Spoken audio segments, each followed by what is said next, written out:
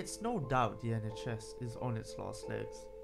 The NHS crisis has been going on for years. It's up to people like you and me to stand up and take action for what is rightfully ours.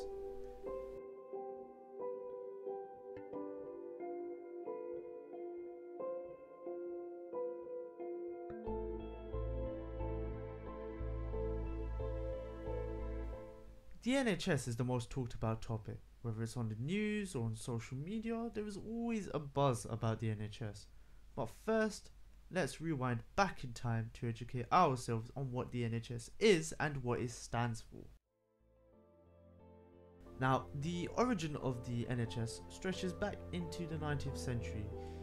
Even then, some believed that access to healthcare was part of the structure of a civilized society.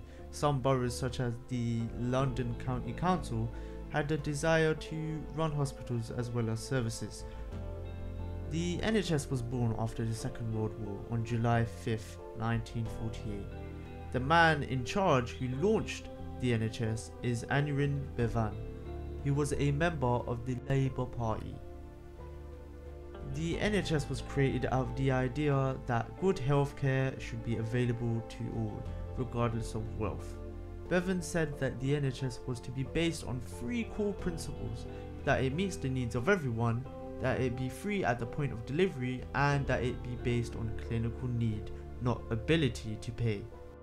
The truth is, the fate of the NHS lies within my hands, your hands, and anyone else who's aware of the current situation in regards to the NHS. Anything can be done. You have the potential to help the cause.